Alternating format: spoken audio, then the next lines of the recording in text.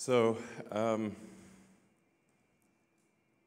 mean, and so you start getting like sort of some pretty wild sci-fi sort of scenarios where, yeah, and some of these things I say will obviously be taken out of context and used in snippets and, you know, sent around, but whatever. I'm still going to say them.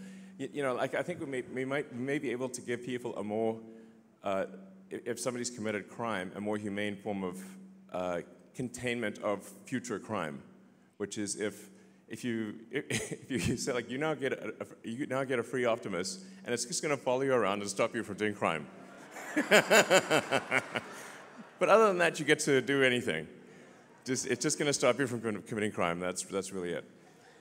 You know, you don't have to put people in like prisons and stuff. I think it's pretty wild to think of the various of all the possibilities, but I think it's clearly the future.